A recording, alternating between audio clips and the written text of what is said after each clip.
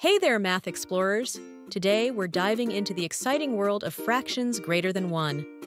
But what does that mean, you ask? Well, it's when the number on top, or the numerator, is bigger than the number on the bottom, or the denominator. Let's explore how that works with some fun examples. First things first, let's take a look at a number line. You see, a number line can go beyond 1, just like magic.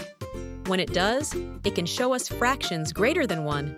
But how do we find these fractions? Let me show you. Step 1. Determine the denominator.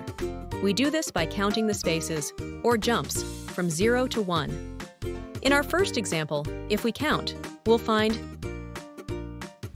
4 spaces. So, our denominator is 4.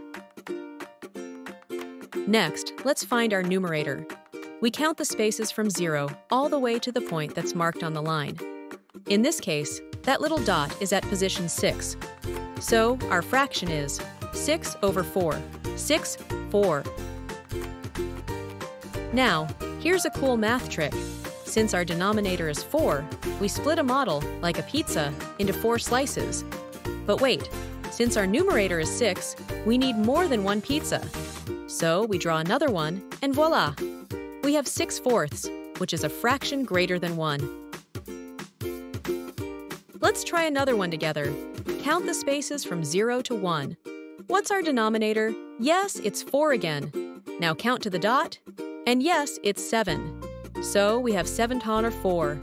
Remember, fractions greater than 1 are like taking an extra slice from an extra pizza. See? Fractions greater than 1 are not so tough after all. With a bit of counting and a dash of curiosity, you can master this magic. Thanks for exploring with me today.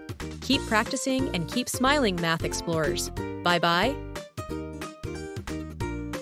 If you found this video helpful, don't forget to hit the like button, subscribe to our channel, and ring that bell for notifications. See you next time for more math adventures. Thanks for watching!